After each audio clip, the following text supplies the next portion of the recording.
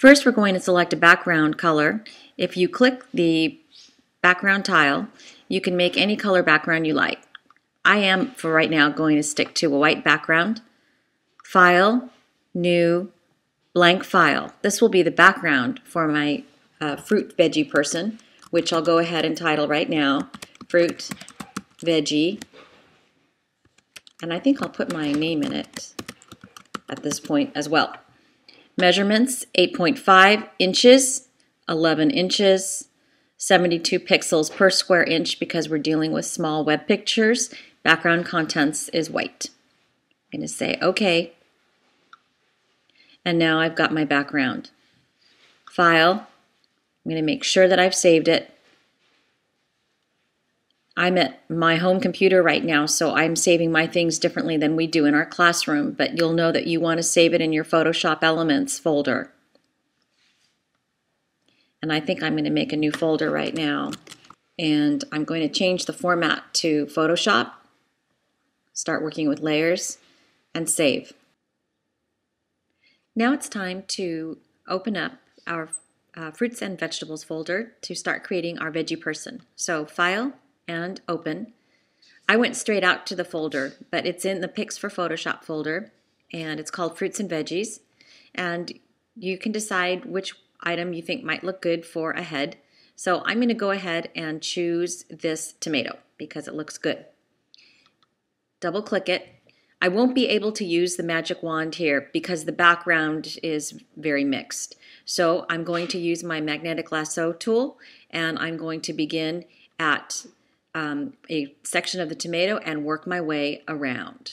Remember that if you want to adjust a section after you've gone around the perimeter of your object, you can select the selection brush tool, which lives just below the magic wand, and simply push out if you need to move your marching ants out, and if you need to move them in, hold your Option key and push in. Once you're satisfied with your cut, remember that you need to move to the Move tool and select that item. Tile your windows, the 4 little squares, and again, making sure you're on your Move tool, move your first item up to your page. And I'm going to close this because I don't need it any longer, and I'm not going to save it. At this point, I'm going to make my little head smaller, and I'm going to push it in. I hold the Shift key down while I adjust sizes, as that helps to keep it in the right proportion. Depending on what kind of little person you're making, remember that you can adjust the angle of the item if you like. And I'm going to put a check mark. I've got my little head. I've got another layer as well here, and now it's time to save. File, Save as, Fruit Veggie, PSD, Photoshop document. Make sure that it's in the right folder, which it should be from the first time that you saved, and then save. You can replace your former version, and now you're ready to move on, File, and Open. Go back to your fruit and veggie people and find another item, perhaps for the body. Maybe I would like to have this banana item for the body, and I can see that I've got all a similar background here, so I can this time choose the magic wand. I'm going to select it and click in the area outside my object, and I'm going to say OK to that. It looks like I have my background and not the banana, so select Inverse in this case, Move tool, Tile, and now I'm going to move my object up. I can get rid of it from here, and I don't need to save this item again. And now I've got a banana body. I'm going to tuck that underneath, and that looks okay to me. If I want it to face the other direction, remember, you can move it around. I'm going to commit to that change. File, And now I can just continue saving. I don't need to save as every time. I know that I'm in the right spot, I'm in the right file. If you ever aren't sure, you can always check.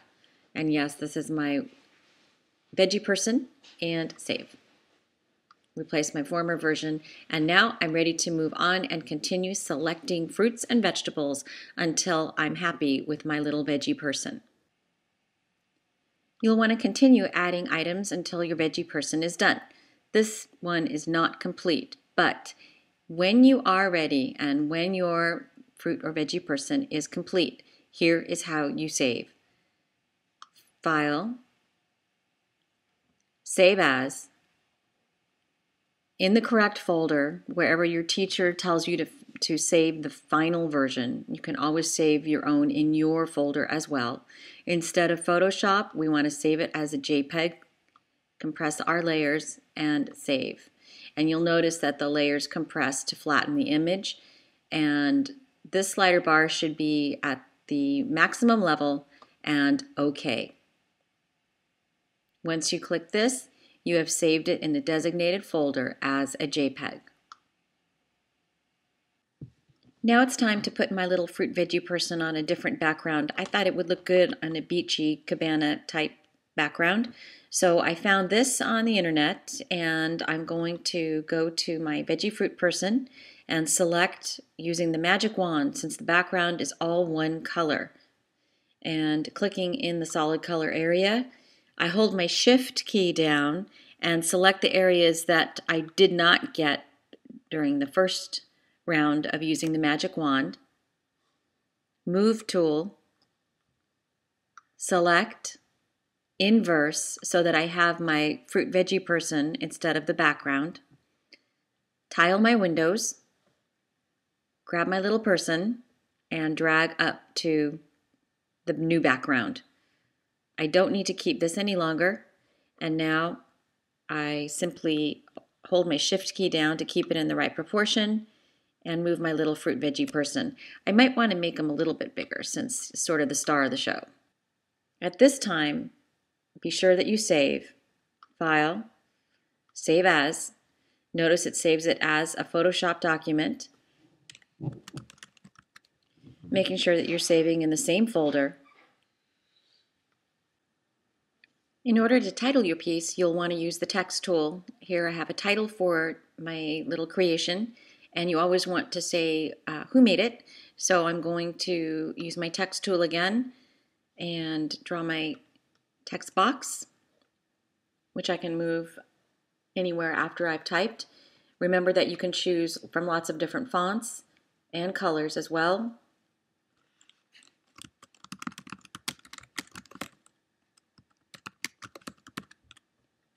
Place it where you like.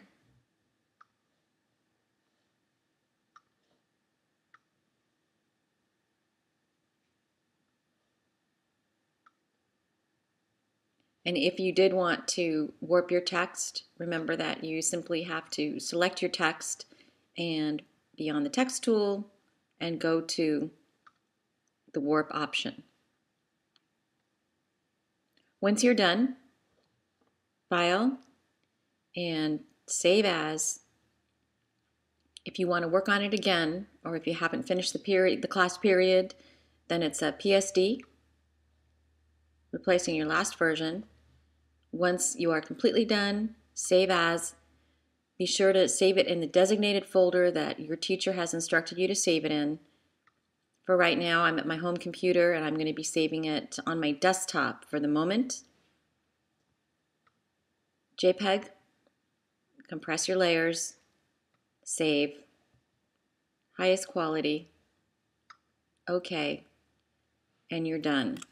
If I close Photoshop and I were to go into the location where I had saved it, in your case it would be in your folder. In mine, I saved it on the desktop. It no longer opens up in Photoshop because you saved it as a JPEG, and now your creation is complete.